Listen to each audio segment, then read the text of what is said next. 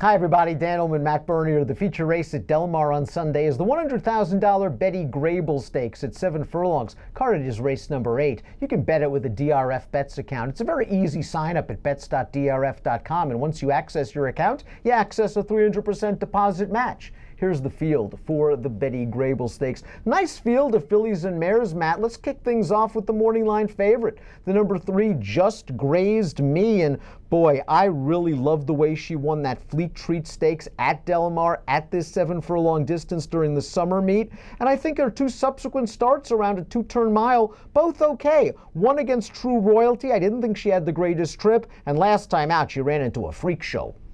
Yeah, and to be frank, I don't think that's what her game is. I don't think she's a 2-turn horse. I think 7/8 of a mile, 1 turn, that's really what her game is.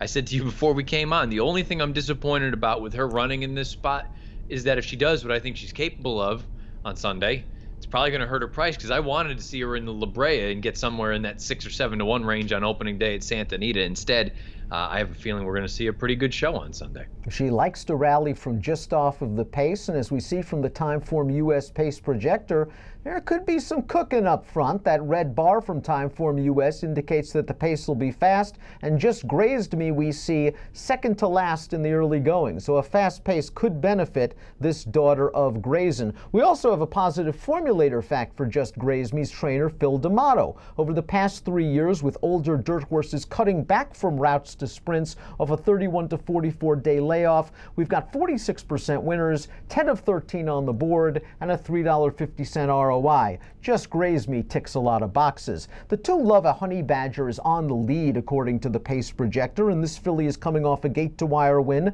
against Calabreds in an off-the-turf 5 furlong race. Lots of times tough to rate those efforts, especially when they come up with big buyers like this one earned an 88. I didn't think much of the field she beat that day, and I thought on October 13th you needed to be close, and that's where Love a Honey Badger was, right on a chooch. Yeah, I mean, it was basically a merry-go-round. The top 3 finishers were 1, 2, 3 the entire way around the racetrack. So it makes me kind of think that there's a scenario where that number and that fig maybe a little bit dressed up. Kind of want to fade, I hate to say all the horses coming out of that race. I believe there's 3 of them, but I don't really love the race as a whole. And like you say, look, she's got big speed. I don't know that this distance is necessarily ideal. I know she's 1 for 1 at it, but you know what her game is. There's going to be speed. They're going to send her and try to take them as far as they can. Maybe the runner-up in that race, SY Sky, has license to improve because the California Distaff was her first start in over a year. Maybe she needed the race. She was up close to the pace. She couldn't get past Love a Honey Badger, and before she went on the layoff, she was pretty good. As a 4th-time starting 3-year-old, she earned a 91 Beyer speed figure, and she's got good tactical speed. Now, whether she'll ever get back to those races, that's a big question mark, but I like the fact she's here for D'Amato. Yeah, agreed. I mean, like you say, if you think she can get back to that run 2 starts back, she's certainly interesting. The problem I have is that best run of her career was on the turf, and it makes me wonder, you know, she's okay in this situation. I think she has a puncher's chance, but I do wonder if she's better suited for the grass. Meet and Greet finished 4th in that distaff, and I wonder if she was compromised by the lack of pace in that race and the speed-favoring nature of the Santa Anita track. She tried to rally from mid-pack, passed a couple of tired horses in the lane, and I think a lot of things were working against her, but you see her win on turf 2 starts back. Maybe that's where her future lies because her dirt buyers aren't cutting it right now. That's the way I kind of look at it. She's capable on the main track, but in a race like this where I think it could take something approaching a 90, on the main track she just hasn't been producing something relatively close to that. Her best race by far from a figure standpoint came on the turf, and I think that's where she belongs. Similar situation with the 7, One Fast Broad. Now she's 3 for 7 lifetime on dirt, only 1 for 6 on turf, but by far her career best Beyer speed figure came on the lawn. That was last time out, and a pretty salty non-winners at 2 other than race at Santa Anita, going a mile. Her races on dirt have always been solid, especially against Calabreds, and she'll get the right pace set up. You know, the interesting thing about One Fast Broad, when you just look at the career box in the upper right-hand corner, you would look at it and say, oh, well, she's 3 for 6 on dirt, and she's 5 for 6 in the money, and clearly that the main track is her better game. I happen to think, although she's 1 for 6 on grass, I think she's better on the grass, and I just think she's running into some tough cookies. To me, this is an instance where she's going to be coming from the back of the pack.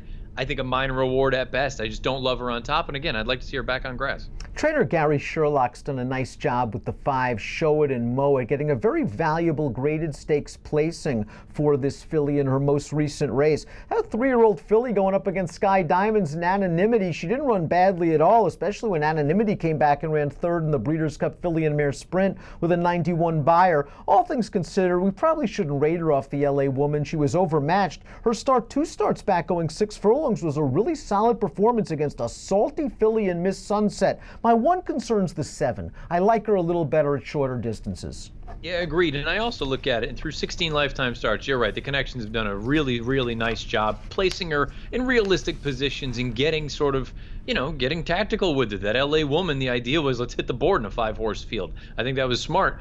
I look at it and say, I don't know that you have any real room for upside at this point through 16 starts, career best fig of 88. And the other piece, too, is I hate to say it, 3 starts back, she got her doors blown off by Just Grazed Me.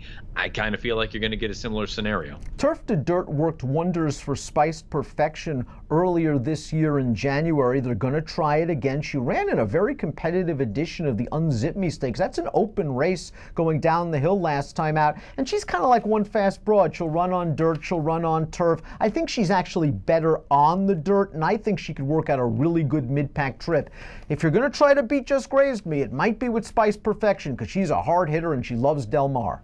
Yeah, she certainly is. And like you say, that Del Mar piece, that could be a very, very key sort of component to this 3 for 5 lifetime over the main track at Del Mar. You're right. I agree with you. I think she's considerably better on the dirt. And really, how can you argue 9 times in the money from 10 lifetime starts, 8 of those in the exacta? A couple of speeds bookend this field. On the far outside, the 9 Gorgeous Ginny comes up from Turf Paradise for trainer Robertino Diodoro. This horse, I didn't think faced much last time out in a $30,000 stake over there, but it was her first start since April. She's got a little bit of gas.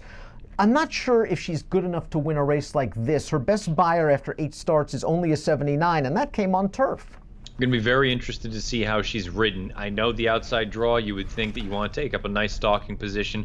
I think the only way she can win this race is by going. I would be very aggressive and try to wire the field, and having said that, I don't think that's going to work. The filly with the best last buyer speed figure in this race is down towards the rail. The number 1 Mo C. Cal, 12-1 on the morning line off a 94 buyer win. Now that race came on a wet track in an off-the-turf race in a short field over a speed-favoring track where she was able to control it. She won very easily. We've seen Peter Miller take horses and turn them around, and ever since Miller claimed this filly, she's run 3 good races. That dirt race was an explosion.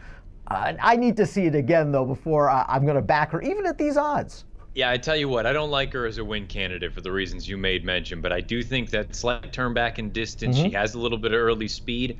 I'm using her underneath. I think there's a real scenario where she can get a piece of this thing at a big price. Let's take a look at our top selections for the Betty Grable Stakes. We both like Just Grazed Me. We've both been fans of Just Grazed Me since day one. We both think that getting back to 7 furlongs is going to help her, and as a closing sprinter in a race with pace, we're just hoping Tyler Bays can get a trip.